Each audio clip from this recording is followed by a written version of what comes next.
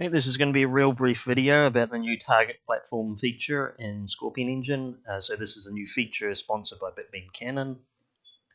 So instead of an AGA mandatory box, we have a platform box where we can select from a couple of different target platforms.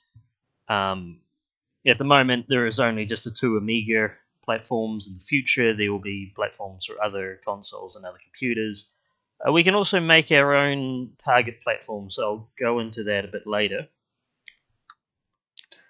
Let's go ahead and we'll change it to the AGA platform.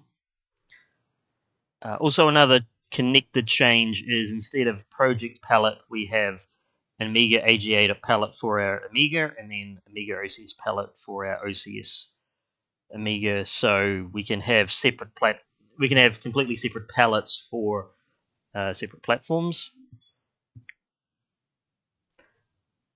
Let's say if we want to make an AGA specific version of this map, so this version of the map will only show up on the AGA output, not the OCS output. Let's open it up and let's just write the word AGA up there in the sky.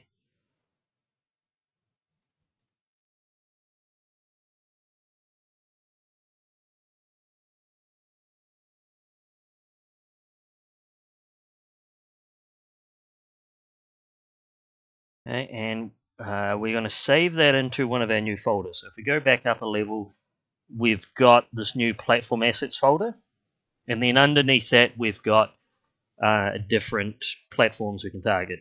So for example, also that basically anything we put in there will be added to any of our outputs. Amiga All is similar, except it's only going to be for Amigas specifically, and then we get more specific still whether we want to target AGA Amiga or an OCS Amiga. So I'm going to put in an Amiga AGA. I'm going to leave the name as map.tmx. Let's close that. So you can see it says AGA, and if we were to run that, we would get this AGA version of the map. If we change it back to OCS, we see the original map. But let's make a custom target. So there's a couple of reasons why we might want to do this. Like we might decide that we might want to make a special output for AGA owners that have fast RAM or AGA owners that have a Vampire, for example. We may also want to do a target platform for, say, if we've got a demo version of the game that only has some of the assets, we can do that. What I'm going to do is I'm going to create one called ECS. So I'm going to copy the OCS target platform, rename that to Amiga ECS, and then I'll just open that in text editor. So we'll just go through the settings. So our compiler is Amiga. That's the only compiler supported at the moment. The parent platform is Amiga All. So that basically says it's going to include all of the assets from the Amiga ECS folder as well as the Amiga All folder. So it goes up the chain, but the folders at the bottom of the chain will override the assets. So any assets in Amiga ECS folder will override any assets in Amiga All. Features, we'll leave that alone. It just says that we need the Amiga OCS chipset. And I'm going to change the description so it doesn't get mixed up. So I'm going to go Amiga ECS. I'm just going to call this My ECS Platform.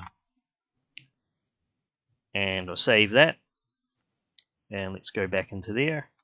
And we should be able to see that there. Yep, so we've got My ECS Platform.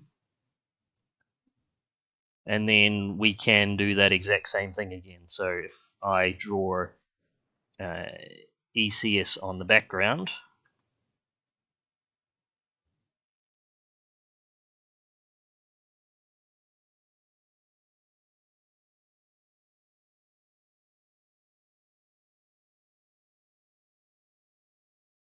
so we have an ECS version of the map.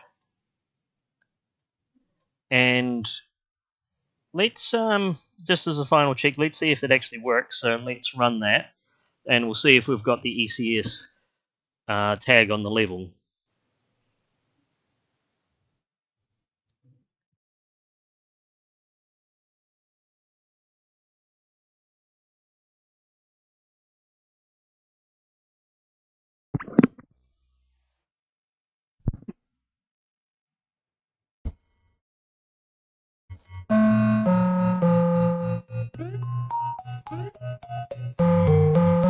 Okay, there we go.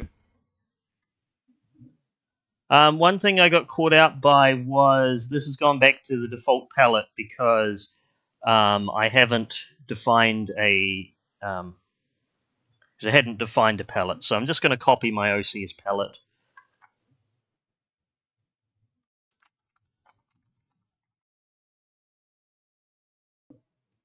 And there, that's fixed. Let's fix the palette. So yeah, that's about it. This is a very new feature, so it is prone to break. Also, possibly with this making custom target platforms, maybe in the future I'll add some sort of interface for editing them.